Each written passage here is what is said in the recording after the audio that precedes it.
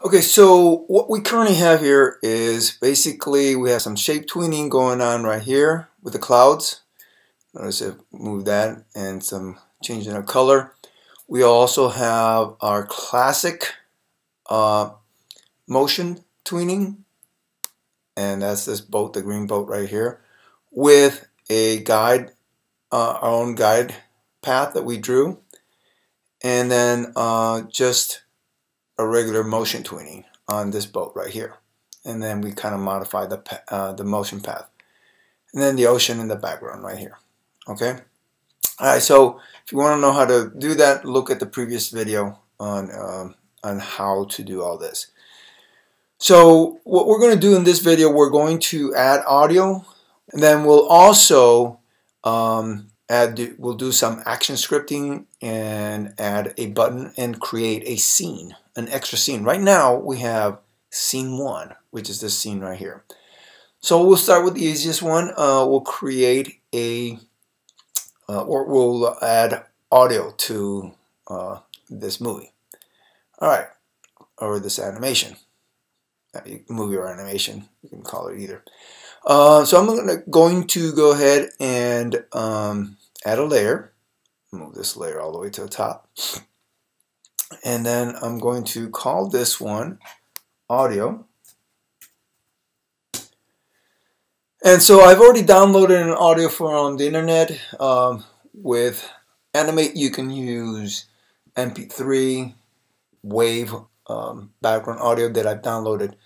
And so I'll use that. So I'm going to go to File, Import, and I'm going to, in this case, since it's in audio, I'm going to import it to the stage. And then it'll also be imported into my library. So I don't need to import it to the library. I could have imported the library and then just dragged it to the stage.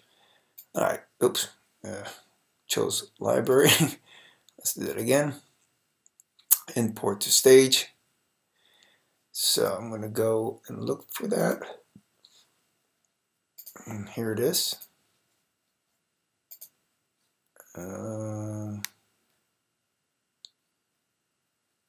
Wave recognizes it now. And I'm going to click open.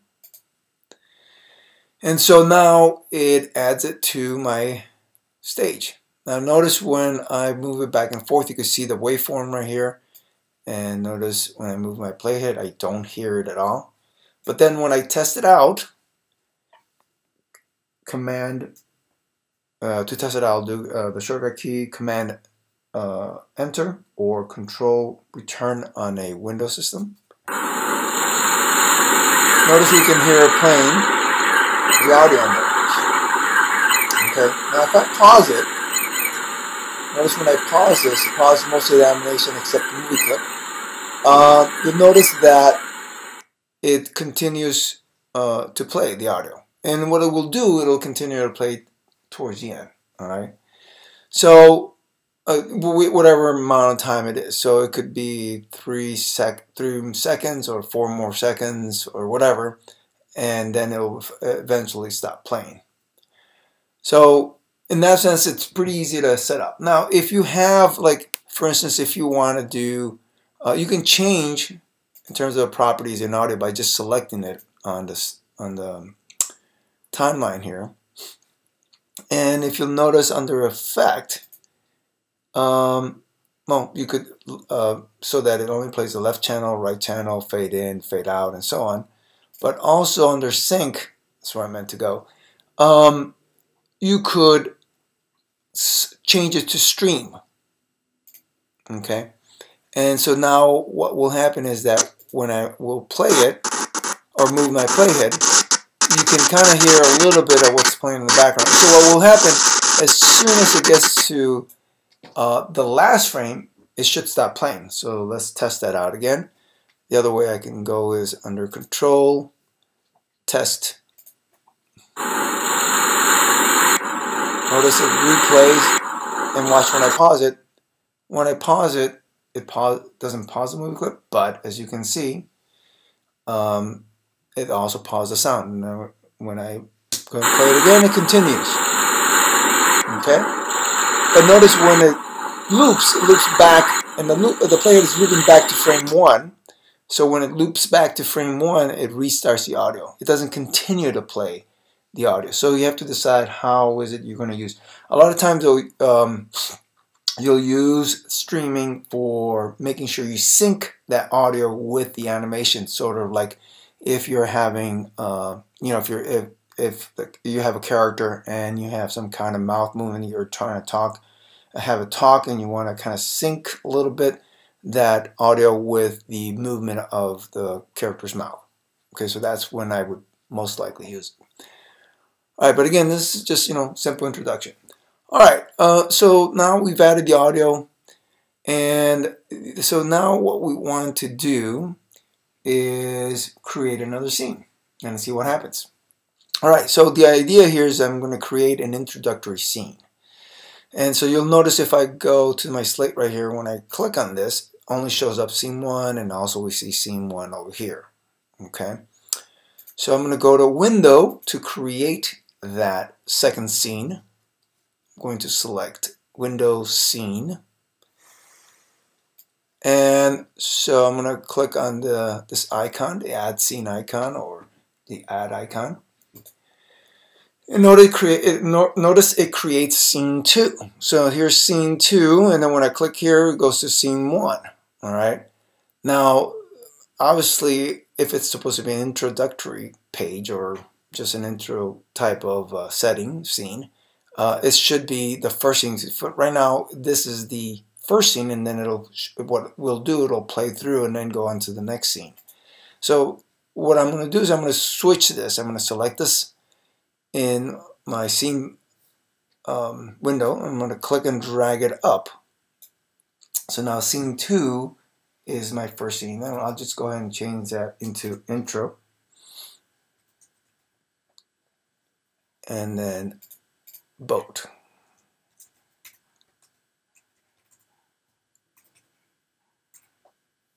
Okay. Alright, so this is my intro scene and this is my boat scene. Now it's in the correct order. Now notice, using my text tool here, I'll just go ahead and type in welcome. And let's change this, make it a little bit bigger. And we'll change the color. And we can also change the font.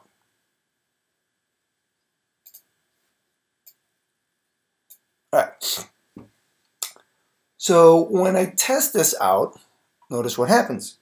I'll do command return again, and then notice we don't even see, or we briefly see it very quickly, right?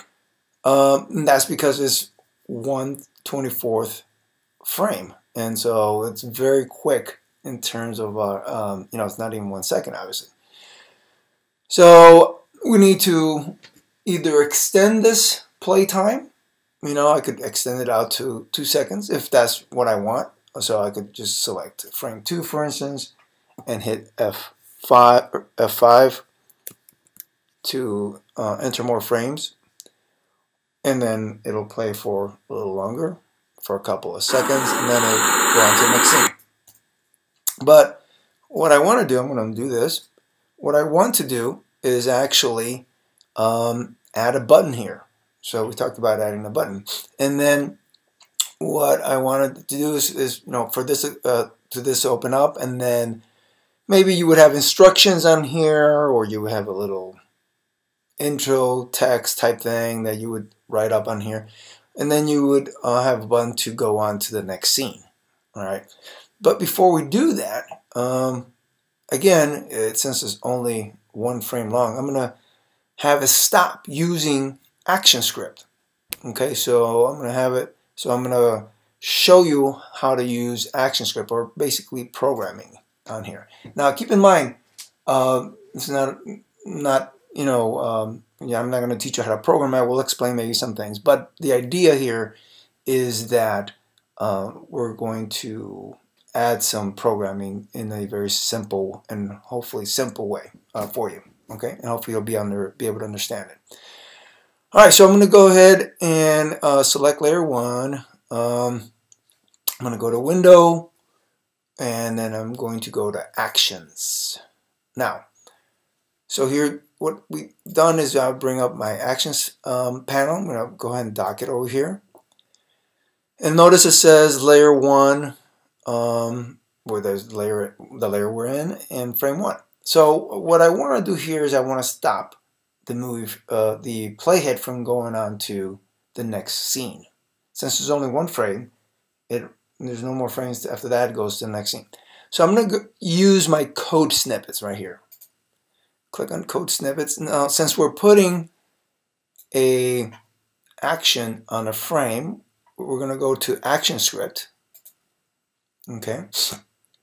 And since I know that it has to do with the timeline navigation, we can look over here in terms of actions, some of the things that we could use it for, like stop a movie clip, show an object, click to go to the web, that kind of thing. That's like, clicking a button, going to another website or another page, another web page or something like that. But what we're looking for here is we want it to stop at this frame.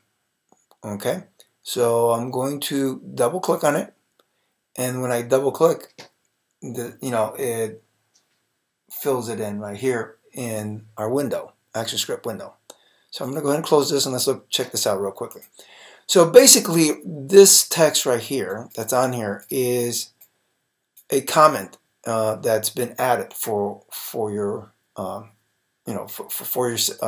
just to educate you on what's going on here. And as you can see, it says stop at this frame, and basically it tells you it's just going to stop at this frame. And you can do this in most programming language by putting a / and then * between any text. And it won't include it as part of the script, but it'll be used more as a comment. And it's a good idea to get in a good habit of commenting sometimes your script when you're writing something new, or maybe just you need to pass off to another partner or something like that. Anyway, as you can see, that we have what is called a stop action, or a stop method, or function. The other thing in terms of programming, object-oriented program. This is what this is, and it's focusing. Object-oriented programming focuses on objects. Everything on the stage, including the stage itself, can be influenced by programming. So the stage, we can change the size of it, we can do all kinds of stuff to change the color in the background simply using programming. Or we can, in this case, stop the playhead. Okay, so we've typed this in. This is already pre-scripted or predefined. That's part of Animate, in terms of the program of Animate. So now we'll go back to the timeline, and you'll notice that we have a lowercase a on here. Okay, so this lowercase a indicates to us that there's an ActionScript, and notice it created, because we used the code snippets, it created this layer called actions. All right, so now let's test it out again. Let me move this up a little bit. Command return, and notice it doesn't move into the next scene. The play doesn't move to the next scene. So now I need to add a button, and I'm going to use ActionScript to make it go to the next scene. Okay. So I'll use my rectangle tool. Let's see, I'll change this to maybe 3 in terms of the stroke size. Here's my button.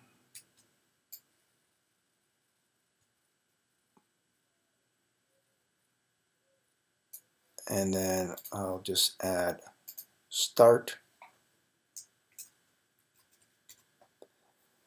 Obviously, we'll change the color in here. Oops.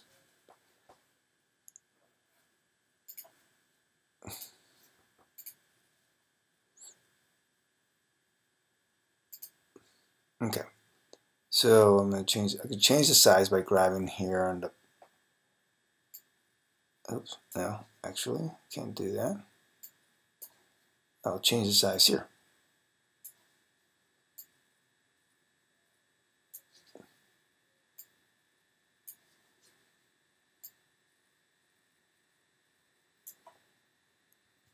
I'll use my arrow keys to move it in place.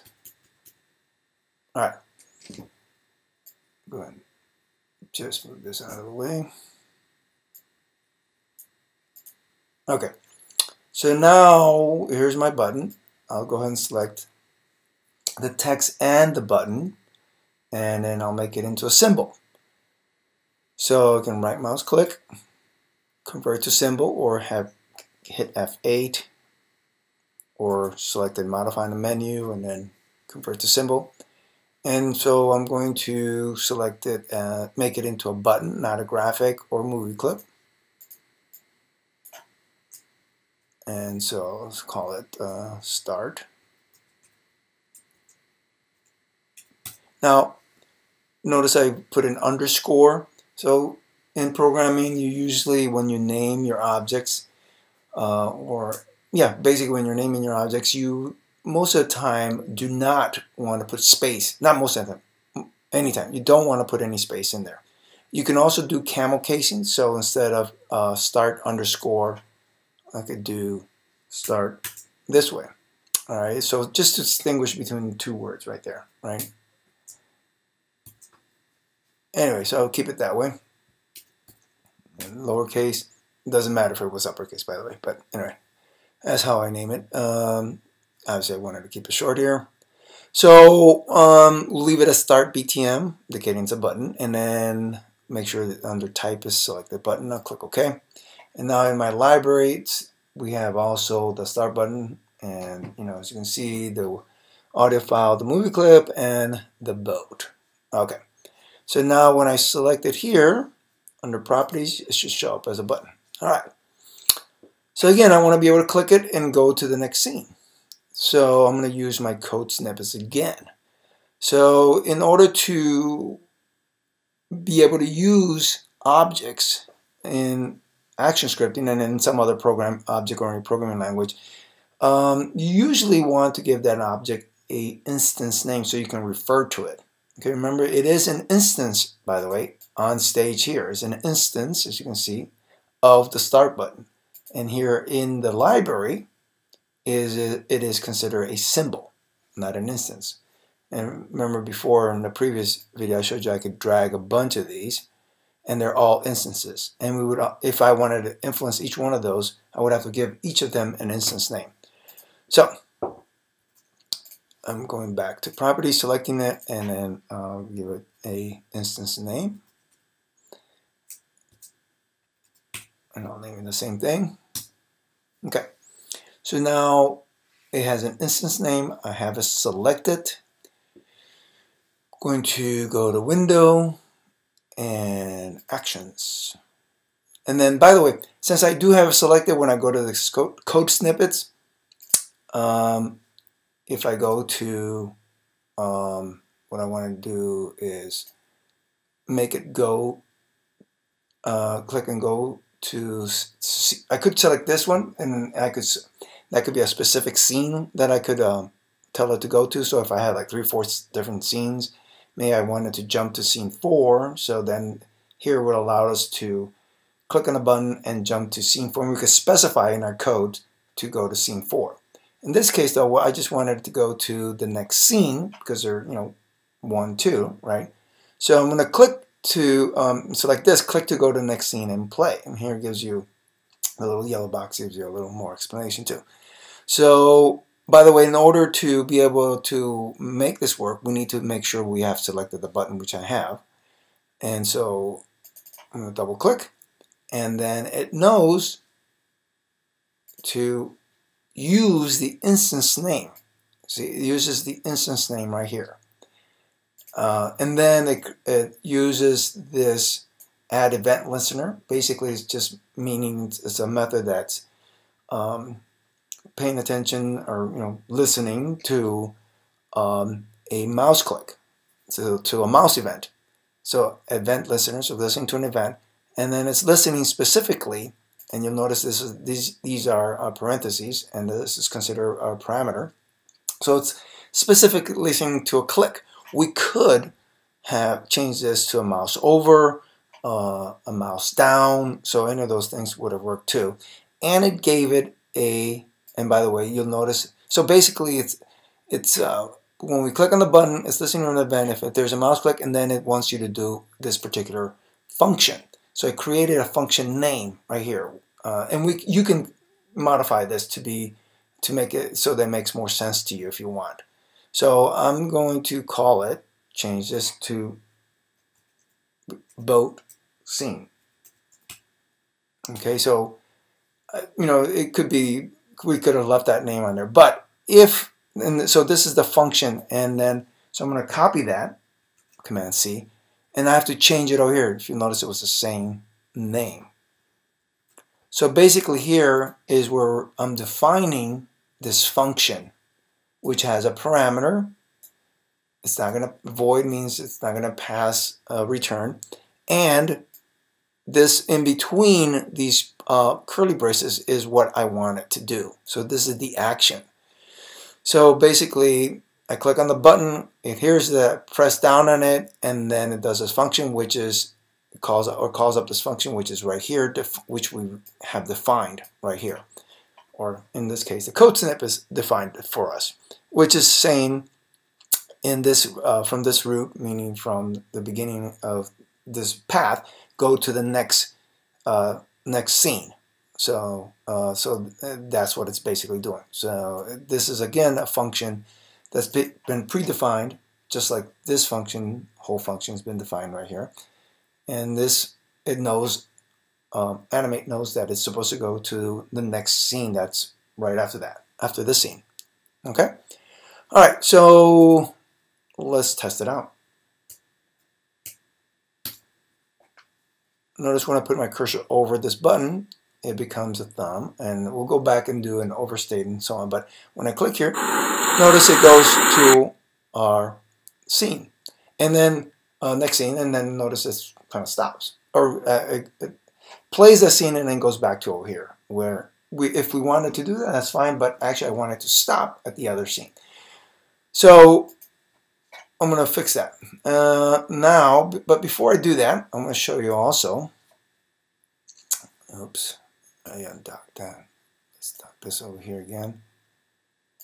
Before I do that, I'm going to go ahead and show you some of the functions of a button. So the button itself, like a movie clip, it basically is independent of the timeline of this button. Is independent of this main timeline right here.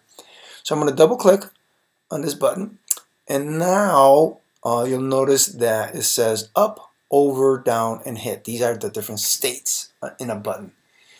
And so on the over state, basically, what we'll do is we'll insert a keyframe. But basically, the over state is when you put your cursor over it, and the down state is when you press down if you want to make it look different. And then the hit state defines the area of that button. Okay, so let's go ahead and do that. I'm going to go ahead and select on the over state, insert a keyframe, right mouse click, insert keyframe, or hit F6. And I'm going to do the same here, insert keyframe again. And basically, the keyframes, as you can see, just redraws the button, so no difference, right? But so what we're going to do is, obviously, we're going to change that. I'm going to change the background. Notice, by the way, so when I've double-clicked on it, I'm in the editing mode, and I can't select anything else in the background. I'm in the editing mode of of the button. So if I need to go back to the scene, I need to go back and click here, or click this arrow. Okay. So I'm going to change this, just reverse the colors. I'm going to change this to yellow. I'm going to select the text, change that to red. So that when I go over it, it should change to yellow and red. And I'll test it out real quick. I'll reverse the colors. Notice it does that. Now when I press down, it goes back to the way it was, which basically is the down state. Now if I want, I can change the colors and all that on here. And it's up to you. Okay. All right. So in the hit state, basically, if I'll hit, just so you know, if I hit F6 again, insert a keyframe,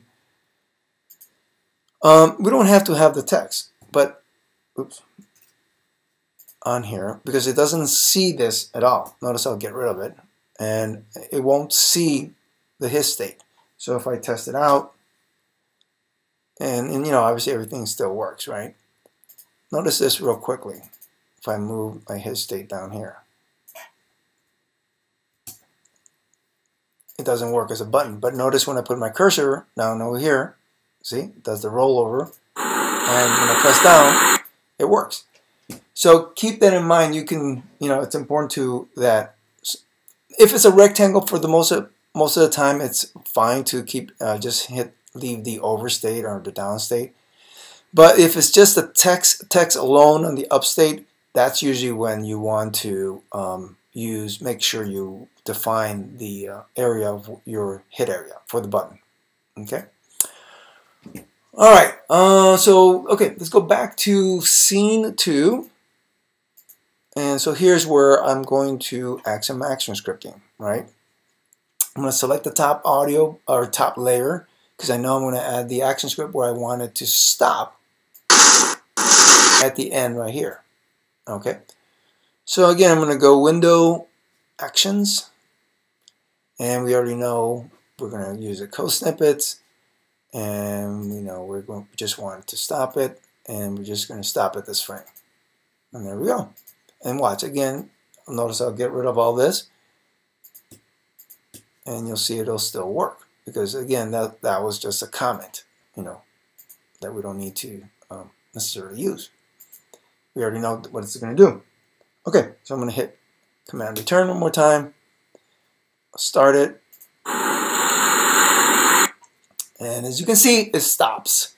Movie clips still keep going. If we wanted to stop the movie clip, we can also do that through action scripting, and we could do that by going into, again, our actions right here, and there are code snippets, by the way, to use that. But basically, just wanted to show you in terms of you know, how to create different scenes, use audio, do some scripting, use some, also show you how to use a button, how to modify the button, and I think for now that is it.